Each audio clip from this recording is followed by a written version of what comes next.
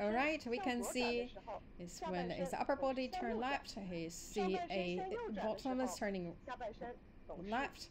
So it's vice versa. Actually, for the upper body and the bottom actually is in a different direction. So how we can perform a turning around in space? I asked students before, right?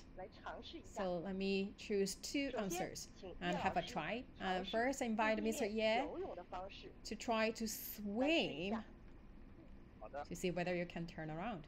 All right.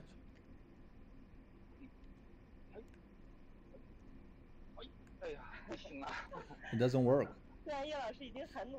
All right, we can see you work really hard, but it seems like big no.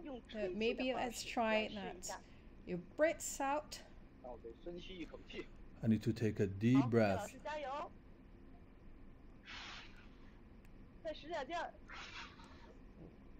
Keep going.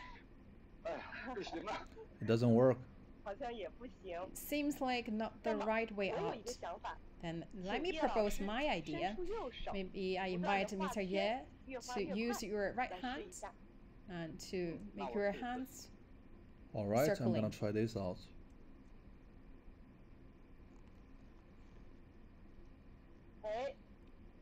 Look at this. He's making the turn. It seems like very successful.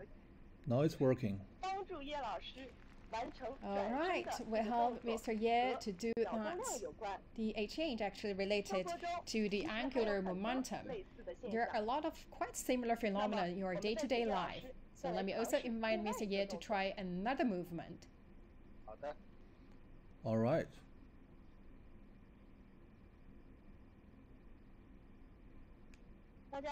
See that? Yes, with his arm extended out. Actually, the speed of rotation is slow. When the arms touch entirely, he spins faster. So I think that's also the same to the figure skating players, right? So also can check that out in the coming up Beijing 2022 Winter Olympic Games.